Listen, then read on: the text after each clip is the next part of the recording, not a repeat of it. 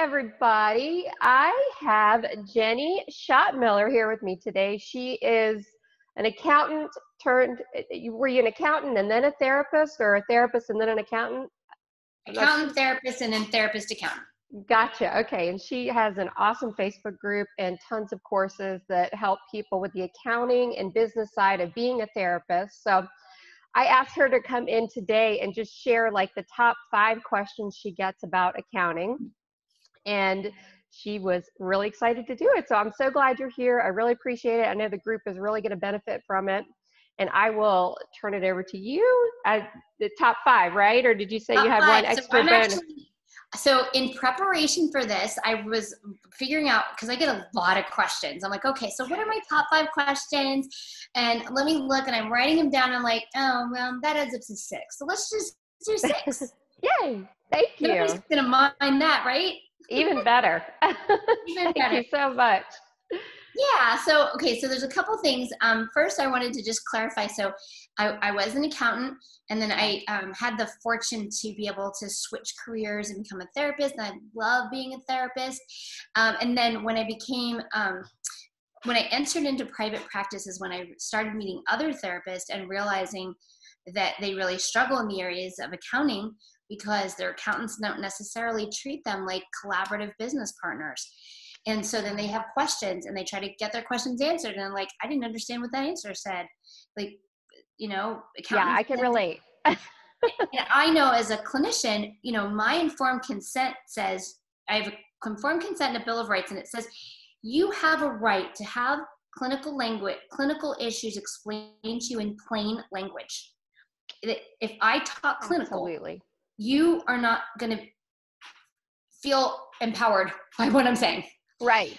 Accountants don't necessarily have that same mindset, but it's the same principle. You are a client of the accountant. You deserve to have the accounting topics explained in plain language. So I see myself as filling in the gap between business owners and their accountants that might not take the time to educate them, but business owners who really need the education. But yeah. I don't do anything with insurance. So, you know, this group is the source for insurance information. And I do sort of accounting and financial and paying yourself stuff. So Perfect. One other caveat I want to just start off with, because of everything that's happening right now. We started off in March having this pandemic that put us into a place of, we've never been here before. We don't know what is going to happen. And our practices are very often very impacted by it. Yeah. And then George Floyd got murdered. And the events that have unfolded since are so important to be mindful of. And it was brought to my attention, and I'm just doing my best to be listening, is that it feels very dismissive to be going about business as usual. Mm-hmm. So just know that in my personal life and in my profession as a clinician, I am absolutely not business as usual. Not that it matters about me, but I just think it's important to know that I can be talking about accounting and also know that there is a lot going on that is way, way more important than accounting. And that just because I'm talking about it doesn't mean I think it's the most important thing. Absolutely. But for people who do need to know some of these answers, here are some answers to some of the top 6 questions. And if you are right now overwhelmed, stressed, upset, in pain, hurt, mark this for later. Come back at a point in which you are ready to focus on some aspects of your business, because it will come back up again and it won't go away, but when it feels like it's the right time for you to do that. Absolutely. So Thank you for saying that. I want to acknowledge that. All right, so top 5 questions that I get. So one of the one that I know comes up a lot that I want to address, especially because for people who take insurance, there is a difference often between your rate and what you get paid. I get this one all the time. We call it a contracted rate because it's the rate per our contract, not our rate. And in the health field, like step out of mental health for a second.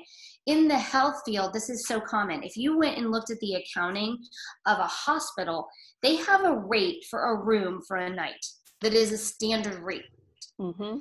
every insurance pays a different amount for that room for a night, and they all have a contracted rate. So what do we do with that? So I'm just going to use the example I think that was brought up recently, where your rate is $150 and you have an insurance company who pays you $100. And if you use an EHR, and in your EHR it says $150 because you've put your rate into your EHR, but your EHR knows what Cigna paid you, and it's $100. So then you have a $50 balance. Can't bill the client. It's you don't get that money. Right. And so it is called in the EHR a write-off. And there should be an indicator somewhere in any EHR to click to write off the remaining balance. But then the question is, do I write off all my taxes? Right. The answer is no, because you'll never have recorded your standard rate on your taxes. EHR, not an accounting system. It has revenue information, but that's not an accounting system. An accounting system is a system of recording transactions that is supported by your bank transactions. So you never need to link an EHR to your accounting system. You have things that happen clinically that result in deposits and expenditures in your bank. Right. Your accounting system links just to your bank. Mm-hmm. So let's go back to the example. $150 rate, $100 is what get paid. And now you know in your EHR you're going to write a 50, but what happens from there? Yeah. In your bank, you're going to deposit 100 because that bank payment and plus the copay, whatever you get, $100 ends up being deposited. And when it gets deposited, $100 goes on your revenue line. Right. So now your EHR says $100. I had $150. I wrote a 50. I have $100. Your accounting system starts off at $100. So there's nothing to write off for taxes. It matches. So it's nice if your EHR can reconcile to your accounting system so that you can feel like your EHR information is reliable. And if you write off the balances in EHR, it should match. Gotcha. Oh, that's good to know. Yeah, because I always see that little write-off piece there, and I'm like, I don't know. I guess I just leave it there and do nothing with it and just ignore it, basically, is what I do with it. And we can think of it as like an EHR write-off or something like that. Just think about what's the end result. The end result is I got $100 and my accounting system shows $100 in revenue. And if they match, I'm done. I'm perfect. That's great. Yeah. And good. Just another way to think about it, because it can be a confusing topic, is to think I'm going to pay taxes on every dollar I collect, and I'm going to get deduct business expenses. But if I didn't earn it and I didn't get it, even if I earned it and someone never paid me, I didn't collect it, I don't pay taxes on it. So there's nothing to write off. My taxes are zero. I had a session with someone. I didn't verify their insurance. They're not really covered. It expired a month ago. They're not going to pay me. They're not coming back. I lost $150 or $100. And I earned zero. My tax burden for that session is zero. It doesn't get to go below zero. Gotcha. Yeah, I get that question all the time too. Yeah. Okay. Thank you. It's a confusing topic when we have two systems and write-off has two meanings. Absolutely. Yeah. Okay. Thank you for clarifying that. So let's do the next one. Okay. The next one is, so should I have a separate business account? And the pandemic has highlighted the need to have a business account rather than just a separate personal account. Mm-hmm. But this question, I'm going to start off by answering as explaining a form of business. So there's basically 5 forms of business. You can be a sole proprietor. So you just start a business without having an entity. You can have a single member LLC. So you're a solo person with an LLC. You can have a partnership with someone else. And you can have an entity tax as an S Corp, and you can have a C Corp. Mm-hmm. If you're a sole proprietor, your money is your business money is your money. You definitely want there to be separation. So you definitely want to have a separate account for all of your business activities. You do not want to be audited. You don't want to have your business audited and they show up and they're looking at a bank statement of what you bought at Target and your groceries and your hair products and all of that stuff, because the auditor's going to have to be like, well, I have to now make sure that you didn't deduct all this other stuff, and they're going to be way more in your business than you want them to be. Gotcha. So it's separate. Point. Mm-hmm. But there's no legal separation between your business money and your personal money. So if you really did want to have a separate account that was personal account, fine, as long as we don't have another pandemic, because obviously we have learned through this that if you want to get a government loan, they're going to want you to have a business account. So might as well, and the banks would rather you have a business account anyway, and you can find a free business account at a credit union, at a small local bank, at a big bank if that's where you're already doing your personal banking. You can find free and low cost business account and consider it as a deduction.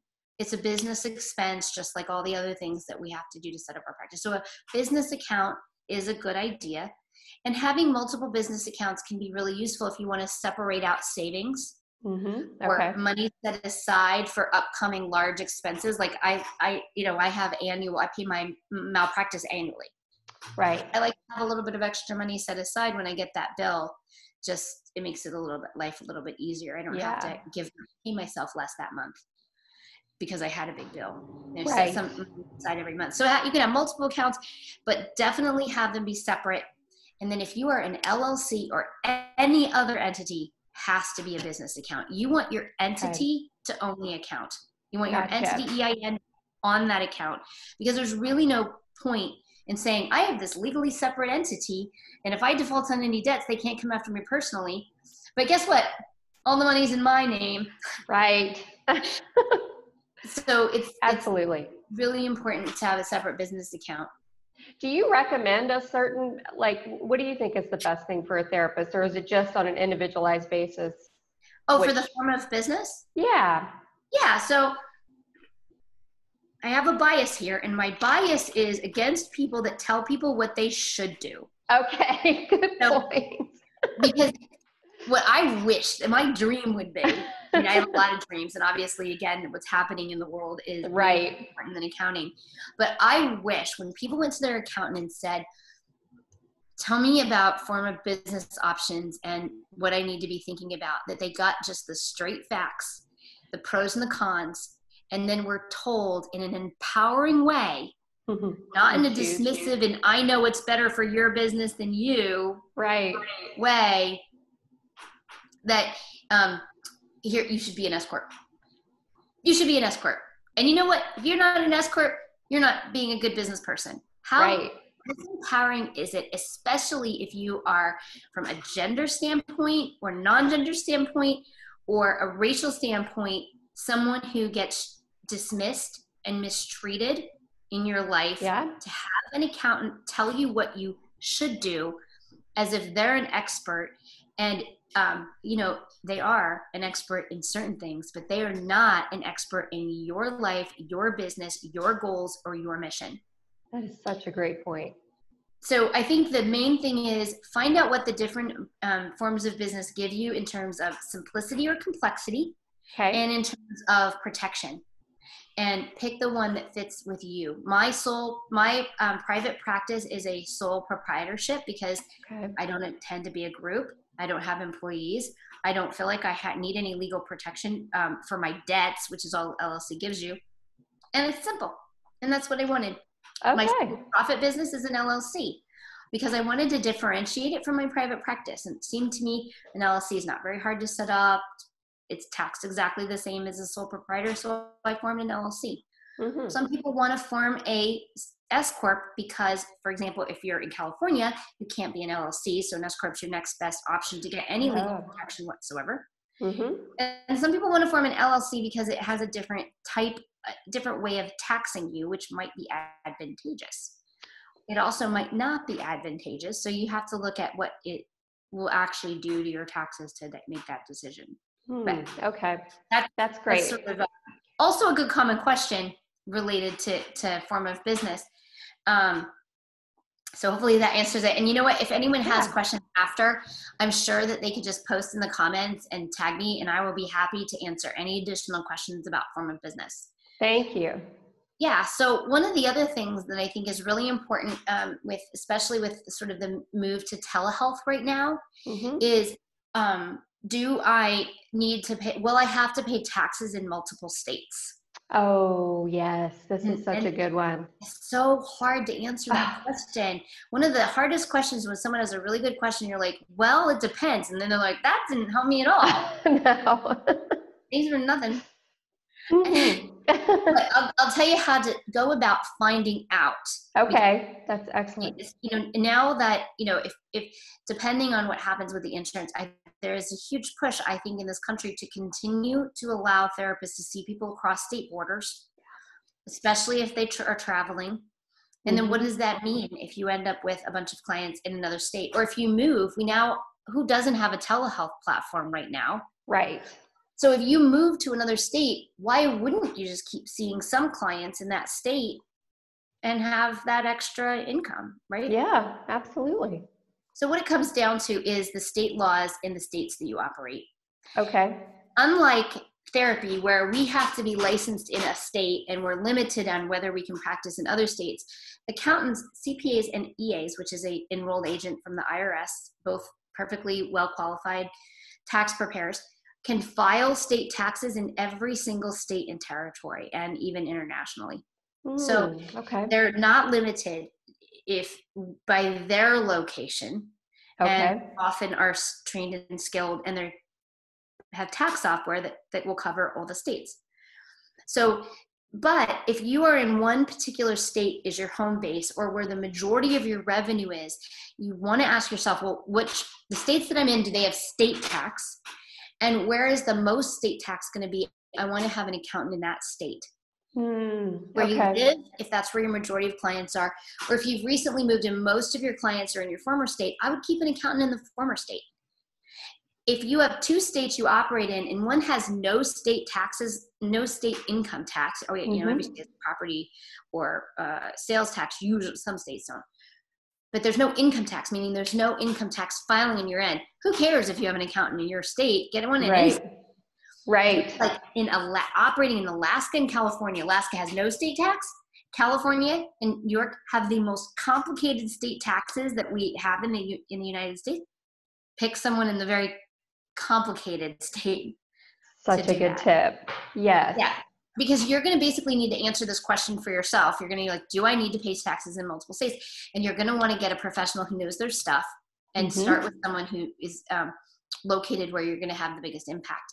And then ask them to explain it to you. And if they don't do that, find someone else. Okay. They can't take 15 minutes to say, well, the law in this state says this, and this is how it is. And then here in this other state, if you see any clients, you're going to need to pay taxes there because that's where the services was rendered. Great. I run a private practice. I can totally understand that. Right. You don't need to talk down to me. If they don't ever talk to you, just walk out. Right. I don't need you. Right. I think it's a good idea to have an accountant if you're a business person, because even if it's simple and small and you can do TurboTax, at some point consider getting an accountant. Even if you've done TurboTax for 10 years, still at some point you might want to consider getting an accountant.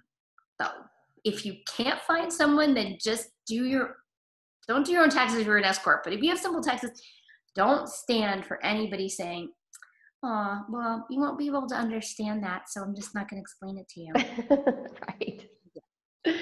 Yeah, that'd be terrible. And I think a good analogy is that when you go to talk to a lawyer about business-related legal matters, you're not walking out of there knowing how to be an attorney, but you definitely want to walk out of there knowing what legal issues pertain to your business, because you're the one doing the daily operations, and you need to know where you're going to get into trouble.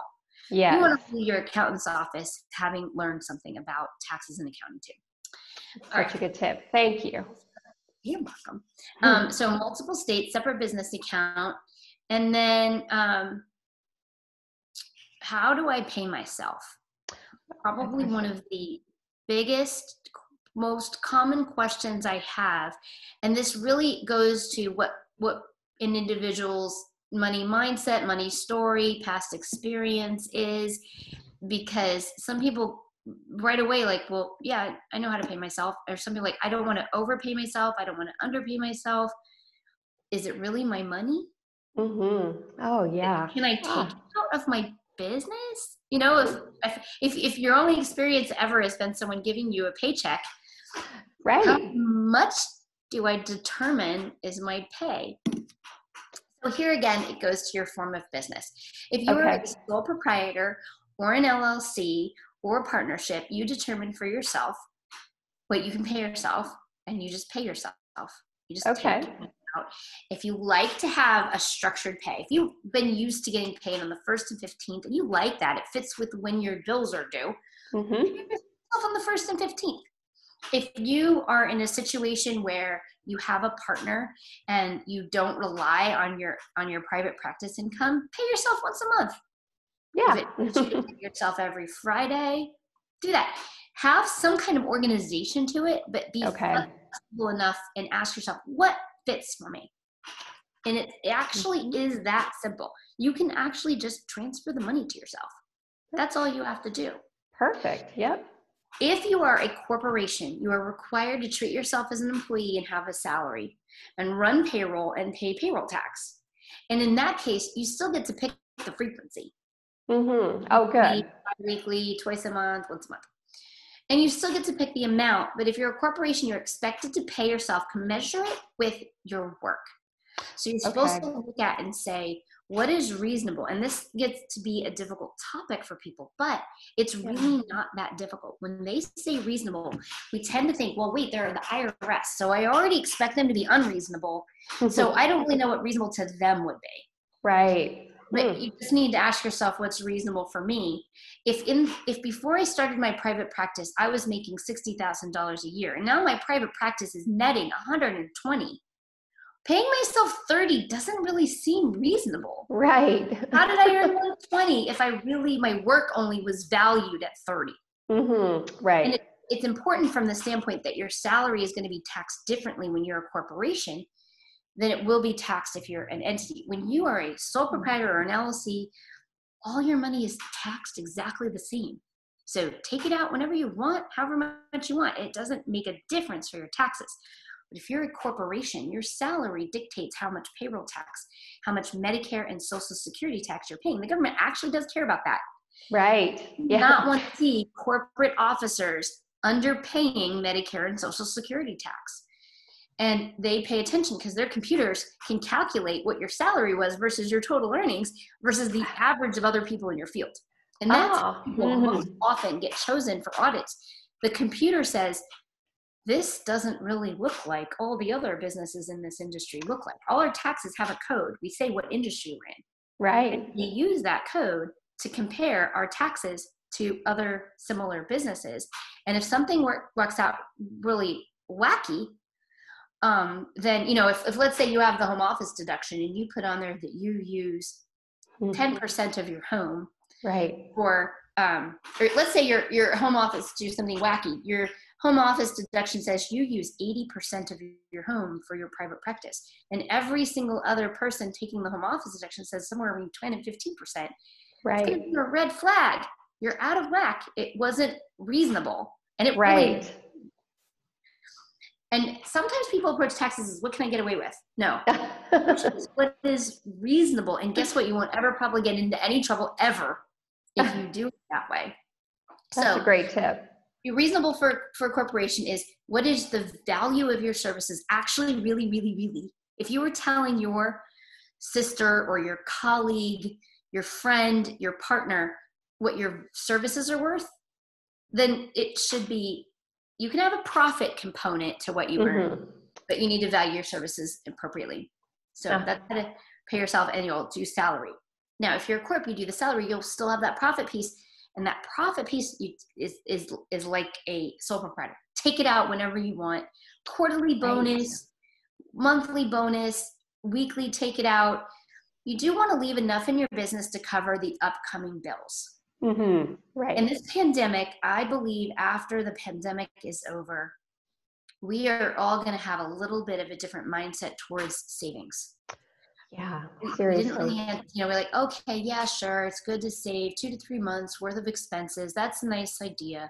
I don't think that we had, on especially such a global basis, needing 2 to 3 months of expenses to be in the bank. And not that we think another pandemic is going to happen anytime soon, but we don't know. Right. And we also, you can have a sick relative, you can get sick yourself. What if you have a parent who gets cancer and you want to take off 2 months to go take care of them? If you have 2 to 3, 4 months in the bank of expenses, you're you're going to be able to do that. And, if you live in a place where there are often natural disasters in the part of the country that has those, you know that, right? And so Right. we all can take that approach now. So one way to approach it, I look at what money do I have in the bank? What do I want to pay myself? What do I need? What do I need to leave in the business? And then you're going to have your answer right there. That's perfect. Yep. That's great. Right. So how to pay myself, how to estimate taxes. Okay. So can I just tell you everything you need to know in like 15 minutes about how to estimate taxes? Okay. But I want to talk a little bit about the concept of estimating taxes and demystify it. I decided a while ago that even though I can explain a lot of things really simply in a short period of time, sometimes even a Facebook comment, and make things clear, estimated taxes is one of those things that is simple and not too hard to understand. It is absolutely not rocket science. It is not brain surgery. Any person who's running a business can understand estimated taxes. There's just a little more to it, and it's a little more involved than I can just explain really quickly. Okay. But the idea here is that when you have a paycheck, and again, if you're an S Corp, you have a paycheck. Right. Then money comes out every month and doesn't even really bother us. We just look at the net amount. We ignore the gross, and we don't really actually get too troubled by it. Right. But when you have either for a corporation, that profit piece, that portion above your salary, or for a sole proprietor LLC or partnership, nobody's paying your taxes. And you can either be proactive or you can be reactive.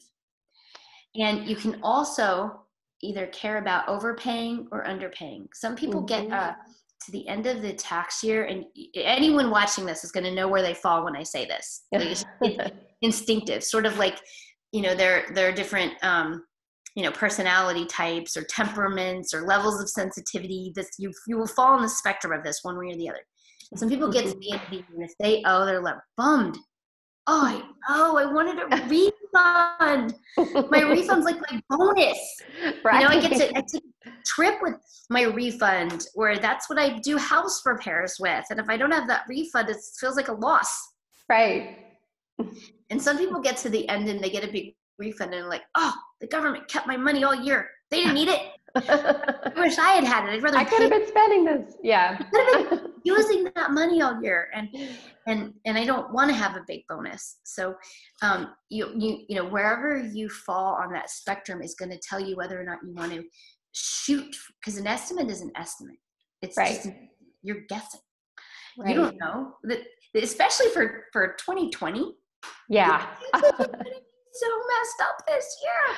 No kidding. I mean, if you get a good accountant, find out their favorite food and give them something at tax time when they're doing your 2020 taxes. Okay. Because it is going to be nightmarish for the tax professionals, given there are so many brand new rules that are coming out that they're going to have to learn and follow. It's going to be challenging. Wow. But it's an estimate. So decide whether you feel like you want to shoot high or shoot low. Okay. And if you want to get a refund, shoot high.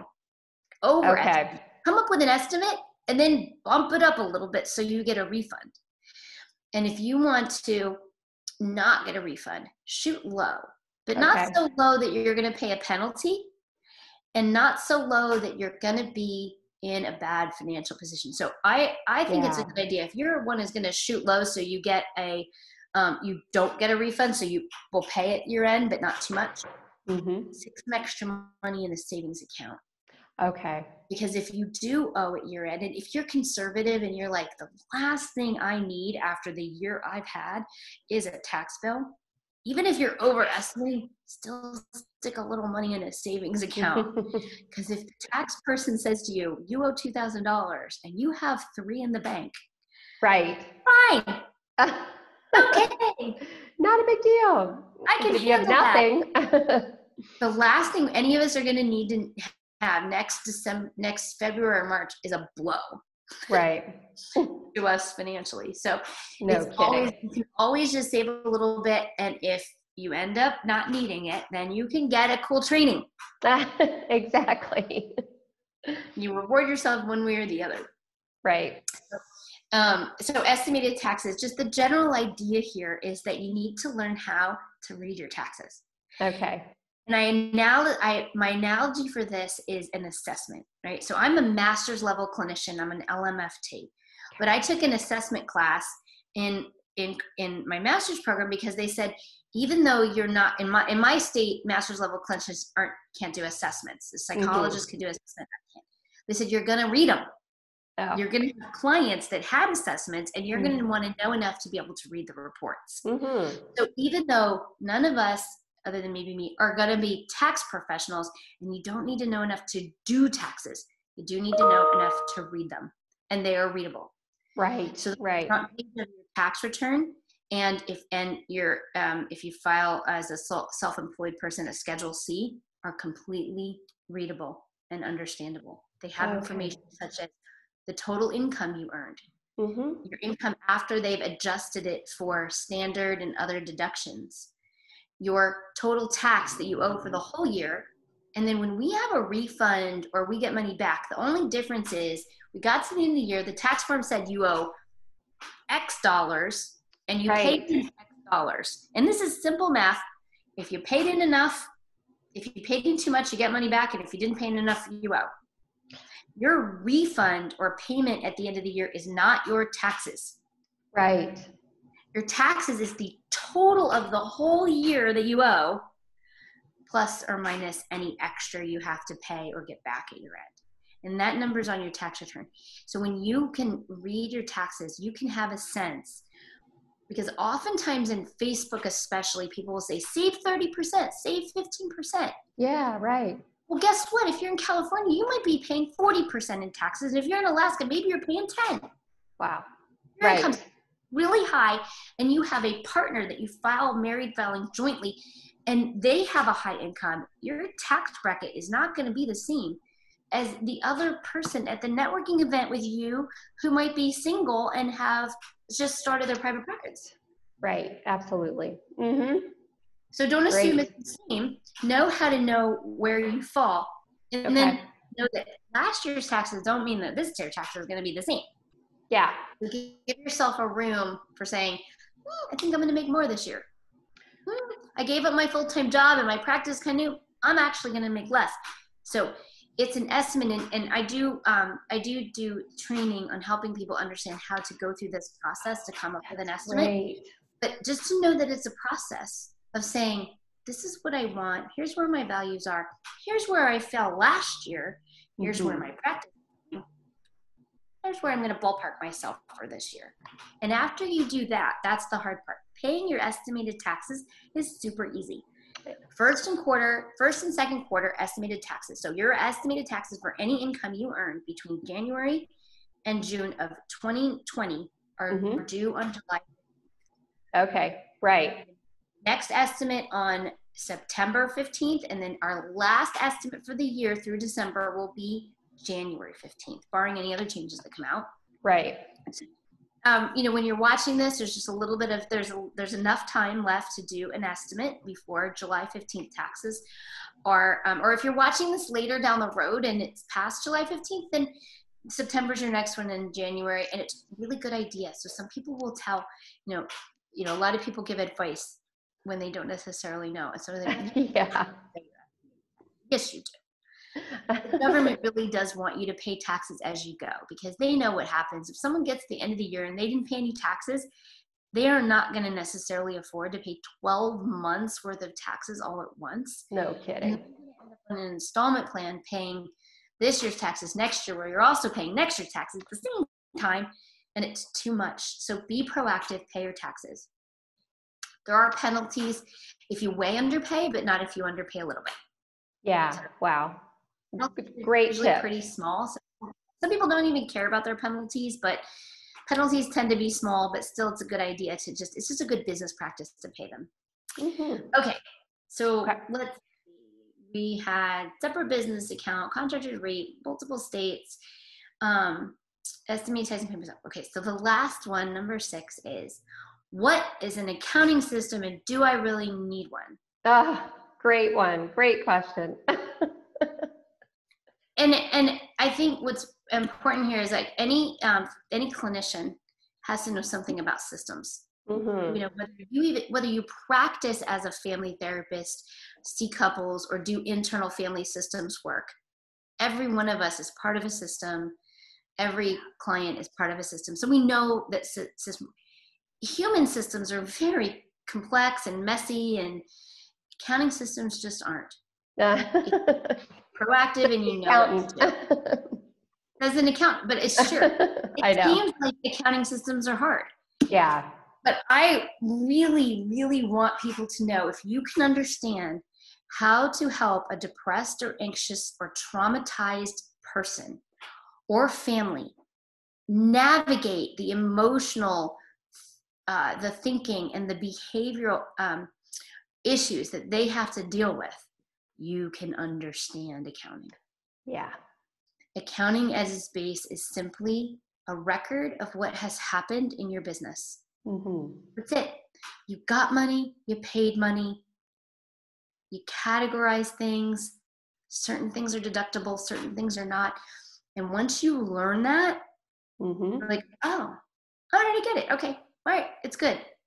So what is an accounting system? An accounting system is simply something that tracks your results of your business, your income and your expenses. It's just a tracking system. We could call it a tracking system. Mm-hmm. It can be as simple as a spreadsheet you created yourself or purchased. It can be a very complex, full-blown accounting system. The only thing I think that's important about having a full-blown accounting system is that if you're going to grow into a group, or you're going to grow over time, it's a good idea to have a professional software. Mm-hmm. Nice reports.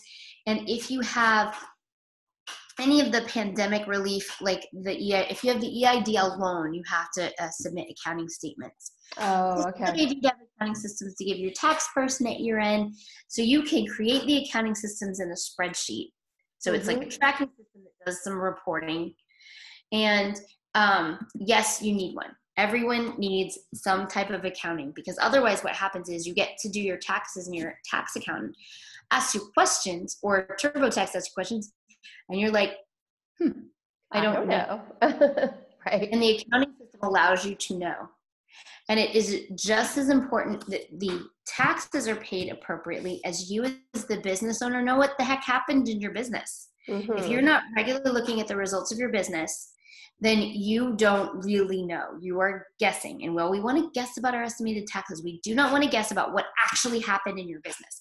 Right. Was last month your worst month ever? Was last month better than you thought? You don't know if you're actually looking. So we want to overcome any kind of avoidance that we might have and say, you know what? I saw those clients. I collected that revenue. I paid those bills. It cannot be that scary to look at my accounting. Yeah. If I learn how to process, how to read it, if I get some support if I need it, and get to the point where I have increased my capacity to look at my numbers. Mm-hmm. And obviously people get overwhelmed. Oh, and sure. Nobody chooses to be overwhelmed. It happens to you, and then it is really hard to process the information. So then if that's happening to you, that's a great time to have a really good accountant, or talk to me, and we will get you to the point where you are comfortable and you don't get overwhelmed when you look at your numbers. Either way, gotta look at your numbers. That's great. So you do that, you offer that service to help people get an accounting system set up if they want that? Absolutely. That's yes. Fantastic. And just because what I've seen is that if people get an hour or 2 or 3 of training in how to do their own accounting, even if they use a bookkeeper, I think even if you use a bookkeeper, it is really important to know how it works, because you are overseeing that bookkeeper's work. Right. And if you don't know what the output should look like or how it actually works, you don't know if they're charging you appropriately, and you don't know if they did a good job. Right. And so bookkeeping itself is not a complex tax. I'm not asking anyone to learn how to do their taxes. Right. But bookkeeping itself is simply keeping track. Yeah, I have a fantastic accountant. She sat down with me and taught me QuickBooks and how to put everything in. So, I'm so glad I know how to do that stuff now. Yeah, and some people hate QuickBooks, and it's more likely that you hate it if you didn't get any training on it. Yeah, sure. I can see that. Walks you through it. It's like, okay, all right, so I do this and I do this and I do this, and then I can see what I made and everything is good. Yes. Yeah. Yeah. I was really glad to have that training. It makes sense to me now. And I can just say like, well, how much did I make that month? Or I took 6 vacations last year. What's the difference with 8 weeks of vacation or 6 weeks? It helps you calculate that stuff. Absolutely. And it also helps with planning, because when you can see what happened, you might say, you know what, gosh, every July for the last 3 years has been my lowest month ever. I think July is my new vacation month. Yeah, there you go. Or July is the month where I want to do more advertising, because I don't want it. I always take my vacations in August, and I want July to be better. I don't want to go into my vacation month with the lowest revenue of the year anymore. Right. So that's the kind of thing point. when you really look at your information. Yeah, absolutely. Well, thank you so much. This has just been great. I think it's going to help people so much. Yeah, you're welcome. Yeah, I think even especially when there is such a difficult time, especially for people of color, but just from the pandemic, from people getting sick, people who have lost loved ones, there's so much stress that if we can make some of this be simple, so that they don't have to stress, worry, or spend exorbitant amount of time handling it, then I think that's a good thing. Absolutely. So where can people find you if they want to look you up and get your services and your courses and your Facebook group and all that stuff? Yeah, so the best place to find me would probably be my Facebook group, Simple Profit for Mental Health Clinicians. Okay. And also my website. So I have a lot of resources on my website. I have a blog that talks about accounting and tax topics. There's a lot of articles out there. And my blog has, people read my blog like, wow, there's so much information here. Well, all that information is free on the internet anyway. I just like the way I explain it. I like it too. I've been reading them. I try to be thorough and clear. Mm-hmm. That's my approach to my blog. And I find that when I read other people's articles, sometimes they're inaccurate, which just drives me bonkers. Yeah. And sometimes they're just they leave these holes. No, I want to walk away knowing what to do. So my blog is free information, but it's explained better than other people, I think. I don't know if that sounds conceited. No, I think it's wonderful. What's your website? That's for yourself, if that is true. And the other thing that's really important on my webpage is I have a start page for if you are starting your private practice. And people think maybe, in a pandemic isn't the time to start a private practice, but telehealth has really, I think, opened the door. I'm sitting in my house. This is my office. Yeah. And so why wouldn't I just put up my ad and have a private practice if I don't already? Mm-hmm. And one of the wonderful things about a private practice is that you can start it while maintaining your other income stream that you had before. If you had a job, if you work for a group, you can start it anytime. So I have a page that goes through the top 10 things you need to do to start a private practice on the business side, things that other people aren't going to tell. Awesome. Yeah, that's awesome. And then I have courses that you can also look at and take on there as well. Oh, that's great. And what was your website? So, simpleprofit.com. Okay. And you also can reach me at Jennie@simpleprofit.com. Oh, Jennie, perfect. Facebook group. If you're looking for me, you'll find me, I'm sure. Yes. Thank you so much. I really appreciate it. You're welcome. Okay. I'll talk to you later. Bye. Bye.